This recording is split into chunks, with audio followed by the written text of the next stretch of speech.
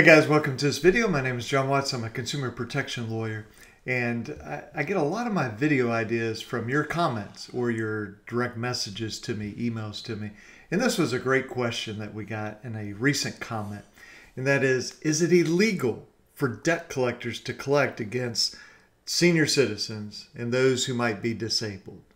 And the answer to that is no, it's not illegal to collect. So we could be 110 years old and Midland Funding, Portfolio, whoever, could still sue us. And if they won, they would get a judgment.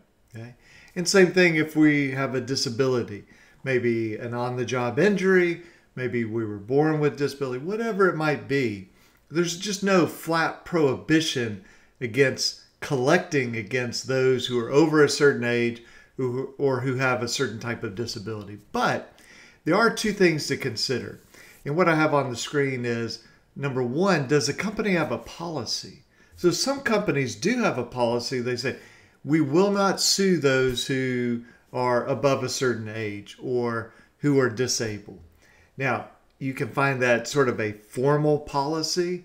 Okay, maybe that's on their website. Maybe that's some press release that they've done. Maybe they've been hammered by, a state attorney general, and they say, from now on, this is what we're going to do. I'm trying to remember when that's happened. I don't remember right now, okay? But I know people have said that to me, and I don't know if it's true or not, but it's something to check out if you're in that situation. And then there can just be sort of an informal policy, okay? So I give you an example. So right now, as I'm recording this, January 2021, we're still in the COVID-19 pandemic. And there are a lot of companies that say, we will not garnish, and maybe we will not even sue those who are first responders. So you're a doctor, you're a nurse, you're a paramedic, firefighter, police officer, that type of thing. They may say, if we know that about you, we will not sue you. Now, that's not going to be in their SEC filings with the government, okay? But that may just be kind of their informal way of doing things. So it never hurts to ask. If you receive a collection letter, collection call, and you're in that category of above a certain age or disability or maybe a certain type of profession, you can always ask. I mean, the worst they can say is no. Now, the other way to think about this is, can they garnish your wages? Well, if you're on Social Security, the answer generally is no, they cannot. But there's a couple things. We've got to make sure that it's clear. So they can't just garnish our check, but what happens when our check goes into the checking account, the bank account? Well, are all those funds in the bank account Social Security, either retirement or disability or SSI? Well, if that's the case, then it's all protected. But what if it's kind of mingled in with, your uncle gave you $10,000? Or maybe you just recently retired and you had $10,000 in your account and now your Social Security check goes in there. Well, that's more complicated.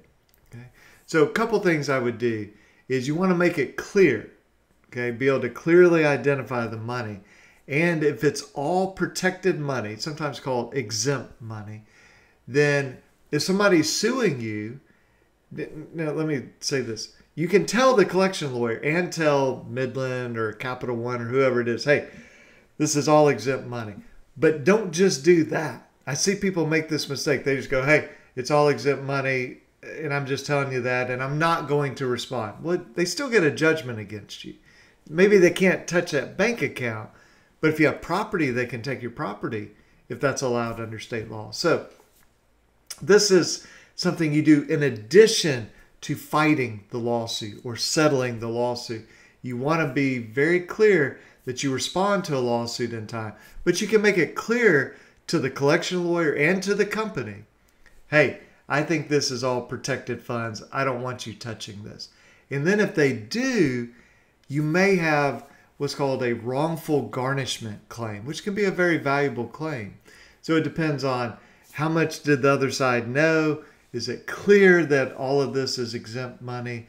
And they may still do something, and then your bank will contact you. So you just want to kind of put everybody on notice. Put your bank on notice, put the collection lawyer, put the company suing you on notice. Hey, all I have is exempt money. and obviously tell the truth. You know, if there's 5,000 exempt and 5,000 that's non-exempt, don't say it's all exempt. Just be truthful about it. So I hope that this is helpful to you. And if you have any questions or ideas, suggestions about this topic, feel free to put those in the comment. And I will catch you guys in tomorrow's video. Okay, have a good one. Bye-bye.